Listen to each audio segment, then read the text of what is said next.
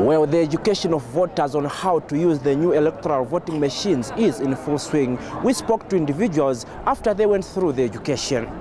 It's very easy and so smart. I'm very happy for the Electoral Committee that they may brought this new technology things.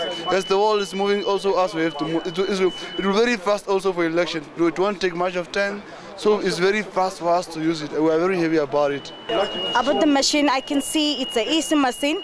Even the grannies at the farm can use the machine. So it's simple to explain for everyone. So please come and visit the stand and see how you can vote for your country and your presidential election.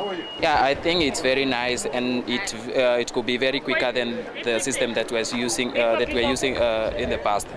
Yeah, I think it's better. It's easy also for us. Of some people, so you can more nice understand, and I think that one is better. I just go through a little bit, but not all the steps, but I can see it's user friendly. Anything away from paper, manual operations is good.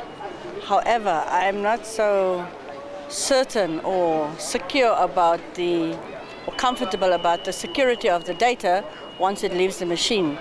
There seem to be quite a bit of human interaction, and when you have that, there's always room for manipulation, and yeah, we all know what happens with manipulation.